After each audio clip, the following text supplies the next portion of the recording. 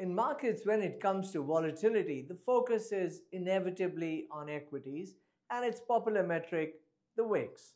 For more nuanced metrics, some investors look at VVIX or VIX 1 day or VIX 9 day, but it's always about equities. However, equities aren't the only volatile asset class. Bonds too can be volatile.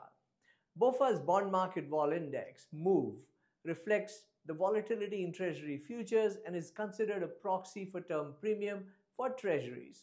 Simply put, term premium is the compensation investors need for holding long-dated treasuries rather than shorter-dated T-bills. Fairly logical. There have been periods, for example, the pandemic lows, when term premium was actually negative. That was then. More recently, it has steadily risen as estimated by the New York Fed survey-based methodology. However, through the year it's been fairly stable between 50 basis points at the end of last year and about 64 basis points now.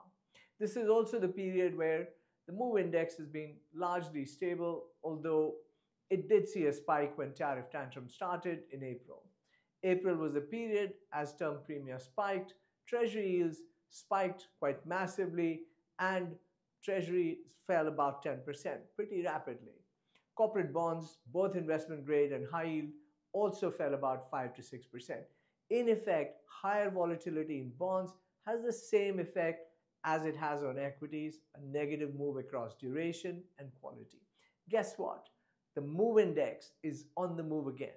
It's risen over the last few days, and while it's early days, remember that every large move begins as a small one. And it's been an uneasy calm in the bond market, with credit spreads getting squeezed to near record lows. Should bond volatility make a comeback, there is no hiding place in bonds, neither in treasuries nor in corporate bonds. The risks in the bond market are indeed skewed to the downside. Yes, they don't move like Jagger, but bonds do move. This is Sunil Garg from Lighthouse Canton.